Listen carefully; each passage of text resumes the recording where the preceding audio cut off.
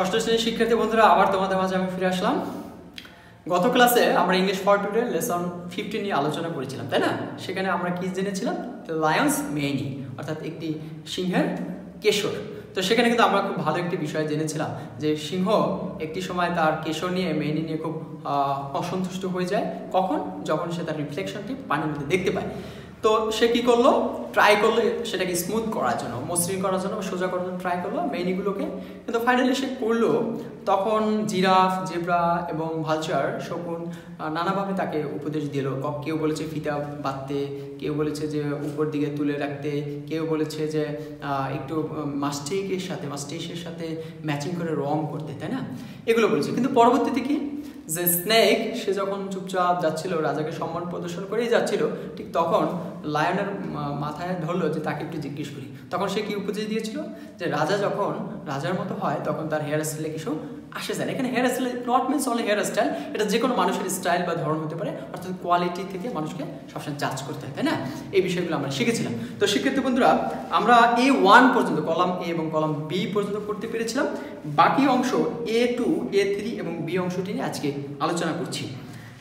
তো A2 অংশে আমরা দেখতে পাচ্ছি আনসার দ্য ফলোইং কোশ্চেনস, নিচের প্রশ্নগুলোর উত্তর দাও। Number 1, why did the lion want to change his hairstyle? কেন সিংহ তার হেয়ারস্টাইল চেঞ্জ করতে চেয়েছিল? ওকে, সো আমরা একটু উপরে যাচ্ছি। উপরেই কিন্তু বলা আছে, তাই না, প্যাসেজের মধ্যে।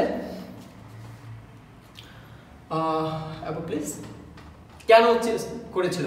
তোমরা একটু থিঙ্ক করো তো কি হতে পারে। My mane is too old.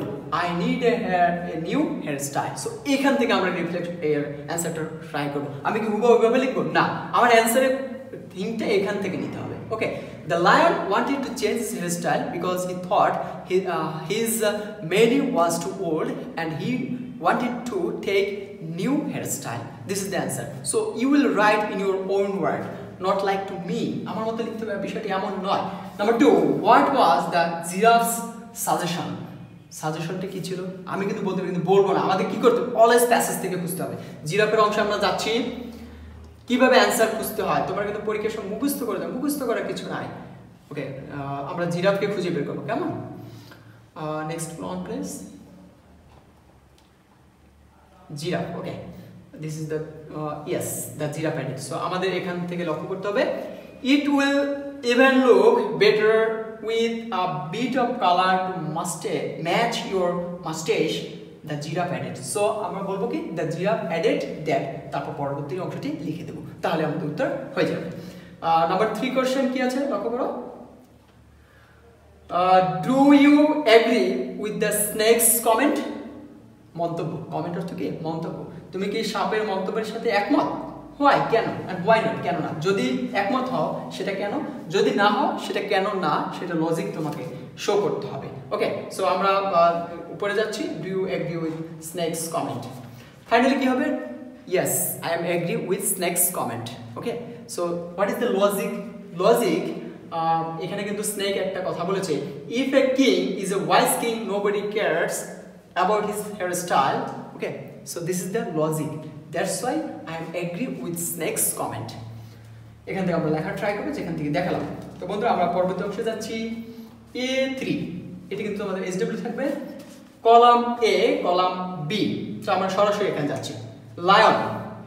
Lion Singh, elephant হাতি, জেব্রা উই নো, শিপ ভেড়া, বাফেলো মহিষ, হর্স ঘোড়া, ডগ কুকুর, ফিশ মাছ।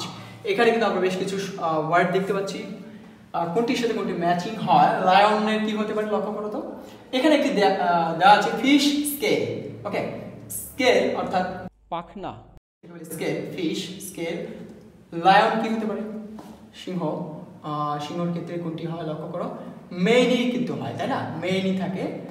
পরবর্তী এলিফ্যান্ট হাতির ক্ষেত্রে কি হয়? ট্রাঙ্ক, সুর, কেমন? Zebra stripes, yes. শিপ ভেড়ার ক্ষেত্রে কি হতে পারে? উল। ওকে, উল অর্থ যে পশমাদি সেটাকে বলা হয় শিপের উল, that is Y sheep with ul. Buffalo মহিষকে আমরা কি করতে পারি? হর্নস, শিং, তাই না? বাফেলোর কিন্তু হর্নস থাকে। হর্স অর্থ ঘোড়া, এটা পনিটেল, টাকটু ঘোড়ার লেজ, কেমন ছোট ছোট টাকটু ঘোড়ার লেজ, এটি বলে ponytail. So this is similar with horse. Dog কুকুর, কুকুরের সাথে কি হতে পারে লক্ষ্য করো, কার্ভ টেল অর্থাৎ বাঁকা লেজ, তাই না? কার্ভ অর্থ বাঁকা, টেল অর্থ লেজ। Fish already we know, scale.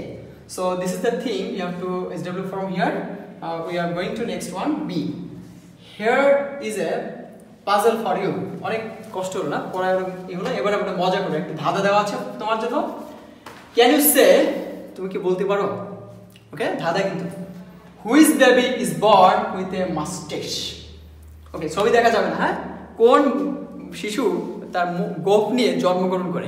আমরা জানি জন্মগ্রহণ করার পরে কিন্তু মাস্টেশ হয়, কিন্তু এমন একটি শিশু, আই মিন সেটা পশু পাখি হতে পারে, বাচ্চা হতে পারে, যে কে জন্মগ্রহণ করে। Can you remember it?